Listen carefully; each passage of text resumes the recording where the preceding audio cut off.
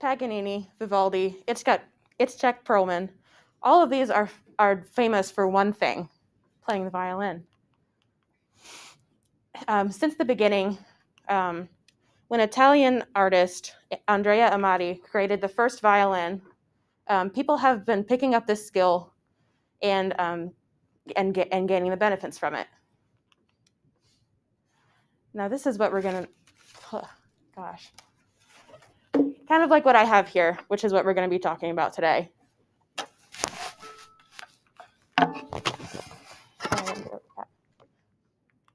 So in this, we'll be talking about how to hold the instrument and how to play the actual notes, and then we'll talk about the benefits that come with learning how to play the violin. Before one can actually learn how to play the instrument, you have to learn how to hold the instrument correctly. Learning how to hold it correctly is probably one of the most important parts of learning how to play. Arguably, the biggest thing is having good posture. You wouldn't want to be sitting slunched or having your neck down or having your instrument pointing down like this. You want to have good posture, sitting up, and with it placed on your shoulder and your head on the chin rest.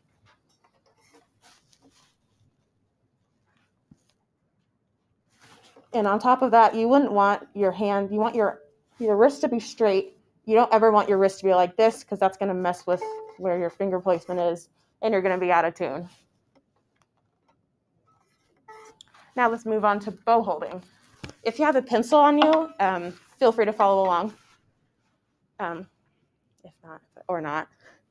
But the correct way to hold the bow is with your thumb underneath and your hands kind of curled around like this and your hand at kind of an angle. Your pinky should also be kind of on top here. And your hand should your hand should be just relaxed. Don't clench your hand trying to hold on to it. It's not going to fall out, I promise. So with that, you do have the basics down. Again, make sure your hand's relaxed and not tightened because that'll mess with your sound. Now let's move on to actually how to play. The main strings follow the treble clef, and they just go from G, D, A to E, E as the highest. Now there's a lot of different positions you can go through, which is required to play. But right now we're just only going to focus on those 4 strings.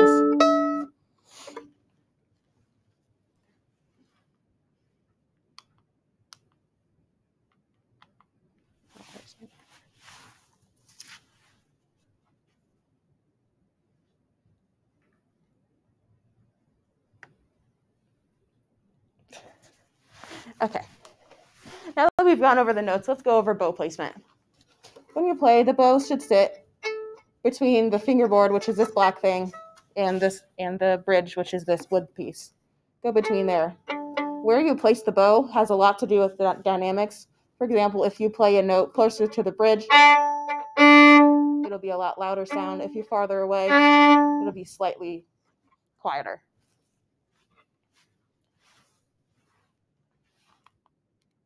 Again, you want it between the bridge and the fingerboard. Now, this may seem like a lot to remember, and if it is, and if kind of coming up with the dynamics is too hard for you, I'd highly suggest you take up viola instead.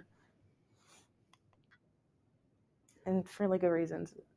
I love violas. If anybody here plays violas, don't yell at me. All right. Now that we've gone over the basics of violin, let's talk about why should we play this when it's clearly a lot to remember and it takes a lot of practice to actually get a decent sound.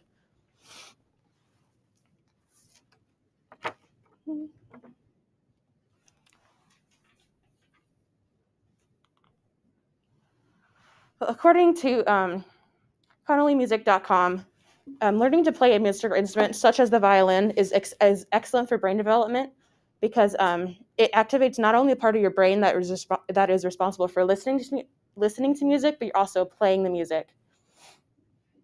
and it gets your brain moving, and rather than just sitting and playing video games or staring at a screen all day.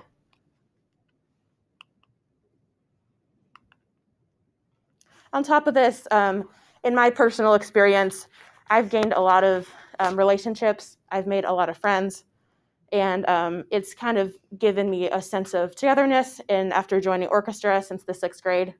And it's overall a great way to have bonding experience with people and share a common interest.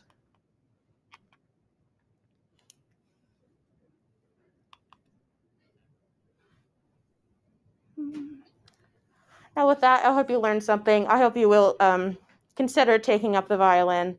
And do you even 40 hours, bro? That's it. That's terrible.